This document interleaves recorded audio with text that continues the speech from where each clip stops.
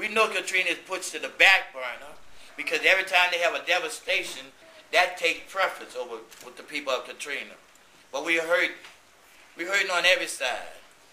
Sometimes there's days I have to just tell the family I don't have no more to give you. Before Katrina was taken away, they had nothing but brick houses across the street. Nothing but beautiful brick houses, but it was called a project. Well, we don't understand how you tear down the brick houses and put wooden houses up, knowing that there's a hurricane that comes every year.